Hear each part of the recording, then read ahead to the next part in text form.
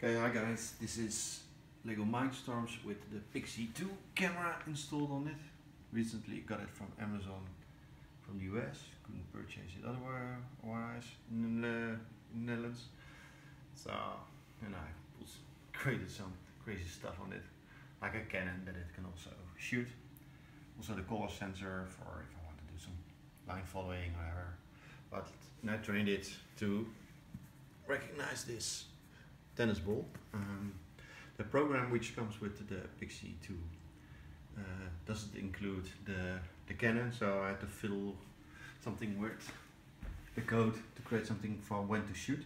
Actually, I do it when it recognizes the right signature, which is signature 1, and both engines are stopped, because then I think, hey, it's probably got it in focus.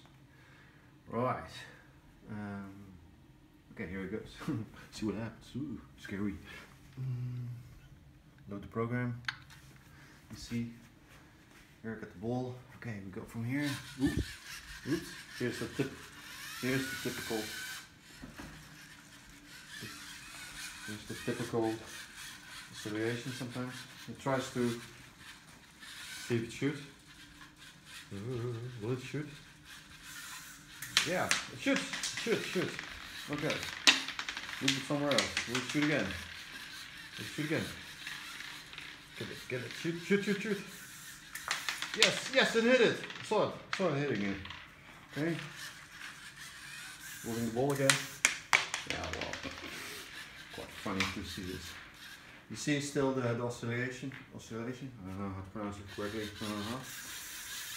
Okay, cannon's empty. That's the PID controller.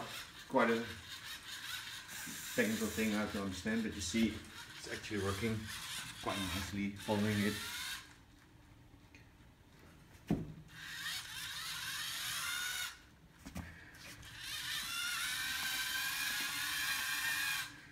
Okay, well, it's definitely worth the money to play around with. Yeah, okay, well, that's it.